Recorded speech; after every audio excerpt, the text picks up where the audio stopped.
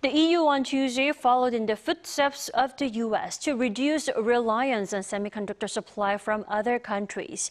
Now, the bloc aims to increase its global chip market share to 20% by 2030. Our Seung-jae has more. Last August, the U.S. signed its CHIPS Act with the aim of producing more semiconductors in the country.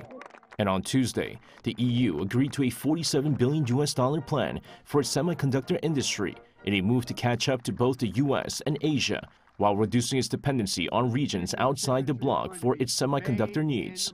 The EU CHIPS Act, which was initially proposed by the European Commission last year, looks to double the EU's share of global chip output to 20% by 2030, compared to the current production output of 10%. The plan also allows the bloc to build up its local semiconductor supply chain and prevent any chip shortages for important sectors, such as the automotive industry. EU Chief Ursula von der Leyen praised Tuesday's deal, saying the CHIPS Act will allow for a competitive chips industry and build a foundation for a global market share. With Asian semiconductor players like South Korea, Taiwan, and China already dominating the global market share, it'll be tough competition ahead, with the EU needing to quadruple its production rate to meet the 20% target.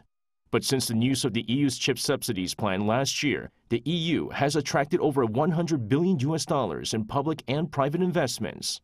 On top of that, the EU CHIPS Act has expanded the scope of these subsidies to further boost its competition against other countries. This includes a plan to expand subsidies across the whole production cycle to include research and development centers and mature chip production, and not just the factories where the chips are made. Seung-jae, Arirang News.